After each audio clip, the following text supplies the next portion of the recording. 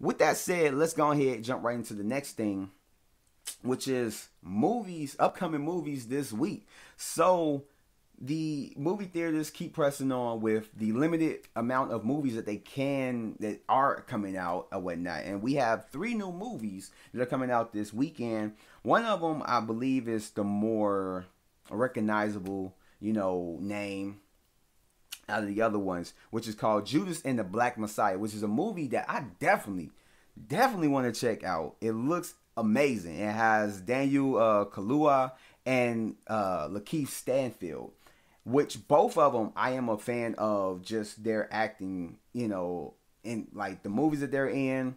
I'm a big fan because they're both phenomenal actors, and it's actually just based off real events. It's about an FBI informant in the Black Panthers gathering information or intelligence on the chairman Fred Hampton, played by Daniel Kaluuya, and the informant is played by Lakeith Stanfield.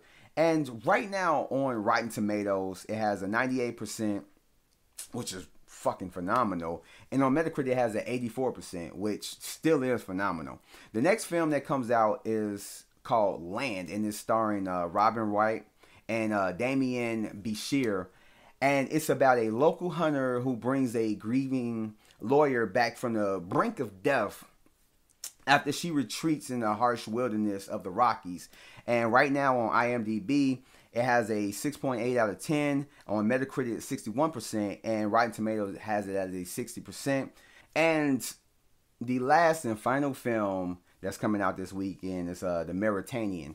And it stars Shailene Woodley, Jodie Foster, and Tamir Rahim. And it's basically about a conspiracy revolving around a suspected 9/11 terrorist who is imprisoned in Guantanamo Bay for 6 years, and the attorney who is handling the case. And Rotten Tomatoes has it at a 63%, IndieWire at a 2 out of 5, and Metacritic at a 50%. And from the trailer, it looked like it's going to be dope. It looks like it's going to be dope. It's a movie that really, after seeing the trailer, is like, yeah, this is a movie I definitely want to check out. But out of all three of the films, Judas and the Black Messiah is the more interesting one to me. With the Mediterranean, I keep messing up on the name. Mauritanian, that one being like number 2, and then Land being number 3. But all of them seem very interesting films that I definitely want to check out. And I don't know.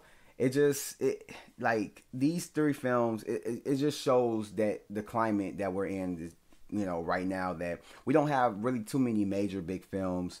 But, Judas and the Black Messiah seems like a major, huge film, especially during Black History Month.